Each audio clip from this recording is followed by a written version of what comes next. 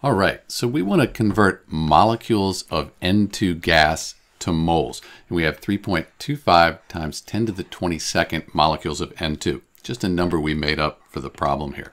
So a good way to think about this is a mnemonic to help you remember. If you're going from moles to molecules, you're going to multiply, because we started with moles, so we multiply by Avogadro's number here. In this case, though, we're going from molecules to moles, molecules of N2 to moles. So for molecules to moles, we just do the opposite. We divide by Avogadro's number. And we should note that the units are particles per mole. So here we have molecules. That's the particles we're talking about. So we take our 3.25 times 10 to the 22nd molecules. We divide it by Avogadro's number, and that'll give us moles of N2. Let's do that. So we have our molecules from the problem, Avogadro's number, we're dividing. And we have molecules on top and bottom. They cancel out. That means we're going to have moles when we're done, and that's what we're looking for.